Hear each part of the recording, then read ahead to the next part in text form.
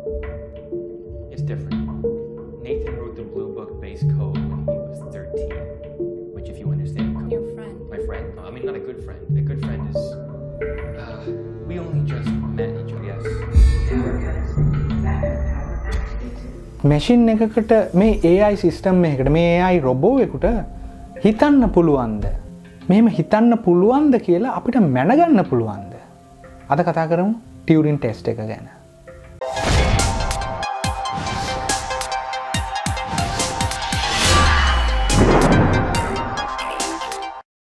මේ artificial intelligence කියන තාක්ෂණය දැන් ඉතාමත්ම ශීඝ්‍රයෙන් දියුණු වෙනවා. විවිධ අංශයන් හරහා මේ AI සිස්ටම්ස් රොබෝවරු හදන්න ගොඩක් විද්‍යාඥයින් ගොඩාක් ලොකු උත්සාහයක නිරත වෙනවා. ඉතින් බොහෝ අය තර්ක කරන විදිහට තව අවුරුදු 200ක් යද්දී අනිවාර්යයෙන්ම හිතන්න පුළුවන් self awareness එකක් තියෙන හැඟීම් දැනෙන් තියෙන රොබෝවෙක් හදන්න පුළුවන් වේවි කියලා බොහෝ අය අනාවැකි පළ කරනවා. ඉතින් කොහොම වුණත් අපි කොහොමද දැනගන්නේ AI සිස්ටම් එකක් හිතන්න පුළුවන් self awareness එකක් තියෙන විඥානයක් තියෙන පද්ධතියක් කියලා. මේ හා සම්බන්ධව නොයෙක් ලොකු තර්කයන් ඉදිරිපත් වෙලා තිබුණත් පිළිගන්න පුළුවන් හොඳ තර්කයක් ඉස්සෙල්ලම වගේ ඉදිරිපත් කරේ AM Turing කියන මහත්තයා. ඉතින් Turing මහත්තයා 1950 විතර හරි අපූර්ව තර්කයක් ඉදිරිපත් කළා මේ AI සිස්ටම් එකක් AI රොබෝ එක කොයිතරම් ඉන්ටෙලිජන්ට්ද කියලා හොයාගන්න දැන කියා ගන්න. ඒ තර්කය අපි සරලව මෙහෙම කිව්වොත් හිතන්න මේ කාමරේ මම මේ පැත්තේ ඉන්නවා මේ බිත්තිය එහා පැත්තේ ඉන්නවා එක්ක මිනිස්සෙක් එහෙම නැත්නම් AI රොබෝවෙක්. හිතමුකෝ මට පුළුවන් එයත් එක්ක chat කරලා කතා කරන්න.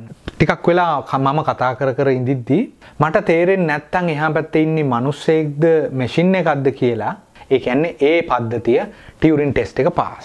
ඉතින් මේ ටියුරින් ටෙස්ට් එක පාස් වෙච්ච බොහෝ පරිගණක මෘදුකාංග තියෙනවා. AI ටෙස්ට් එක ඊටාමත්ම සරල පරීක්ෂණයක් වුණත් මේ ටෙස්ට් එක පාස් වෙන්න නම් ගොඩාක් ලොකු තාක්ෂණයක් දියුණු AI සිස්ටම් එකක් වෙන්න ඕනේ එහා පැත්තේ තියෙන. නමුත් හුඟක් අය නම් කියන්නේ මේ මෙහා පැත්තේ ඉන්න මාව ගොනාට අඳන්න පුළුවන් වෙන AI systems හදන්න ඒ තරම් අපහසු නැහැ කියලා. උදාහරණයක් විදියට අහන ප්‍රශ්න වලට උත්තර නොදී වෙනත් ආකාරයට උත්තර දීලා එහෙම නැත්නම් database එකක store කරන් තියෙන ප්‍රශ්න අරගෙන ඒවා fine tune කරලා ඒවට අදාළ උත්තර දීලා එහෙම නැත්නම් එයා අන්තර්ජාලයට එකතු වෙලා ඉන්නවා නම් ඒ ආකාරයේ අහපු ප්‍රශ්න අන්තර්ජාලයේ ඕන තරමක් තියෙනවා. ඉතින් ඒවා අරගෙන ඒවායින් හොඳම උත්තරේ මොකක්ද කියලා හොයලා අරන් දීලා එක ක්‍රමවේදයන්ට පුළුවන් ටියුරින් ටෙස්ට් එක පාස් වෙන්න.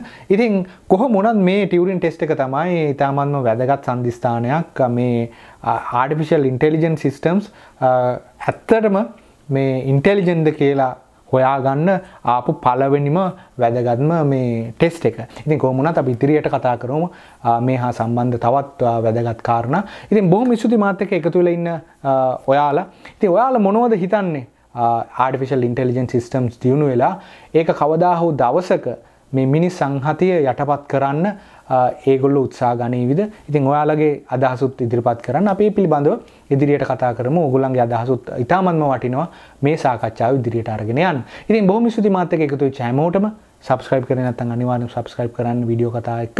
එහෙම නැත්නම් ගිහිල්ලා එන්න. මම සම්පත් වීඩියෝ කතා එකේ.